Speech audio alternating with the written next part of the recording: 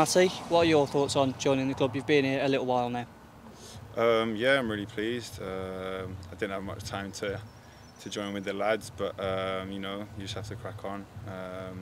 Really enjoyed the game. Thought we did really well for our first game, and yeah, really enjoyed it. It was really good to get the clean sheet, and especially the man of the match as well.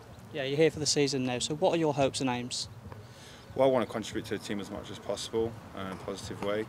You know, I've been eager to start playing. I was ready last season, the season before that, but due to circumstances, I haven't really been able to get my opportunity. So now I really want to show what I can do and help the team. I think on the last game, the fans would have seen that you're a very vocal player. Is that a big part of your game, instructing the team? Yeah, I think that's massive. I've always said communication's a dying art.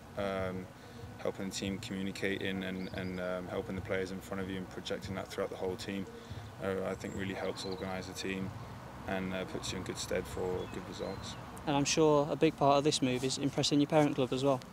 Yeah, of course. You know, the plan is for me to get games and go back and challenge.